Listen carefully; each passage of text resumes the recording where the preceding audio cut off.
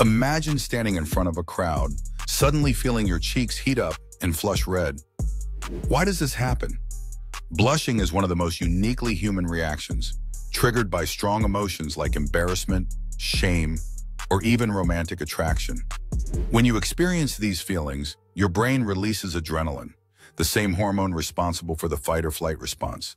But here's where things get interesting. Adrenaline causes the tiny blood vessels in your face to widen, increasing blood flow and creating that telltale rosy hue. This reaction is involuntary. You can't control it, no matter how hard you try.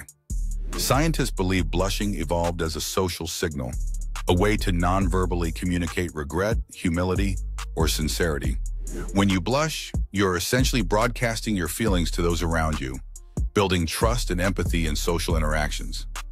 Even Charles Darwin found blushing so mysterious, he called it the most peculiar and most human of all expressions.